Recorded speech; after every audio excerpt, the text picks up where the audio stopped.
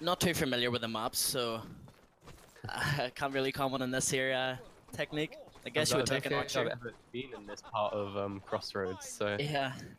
they're trying to take the high ground a bit out there, coming out of the fire pots. They can't really push here. Oh wait, they're still going for it, but in kind of one line. I think this is a bit of a better engagement for Maelstrom here, but they backed off a bit too.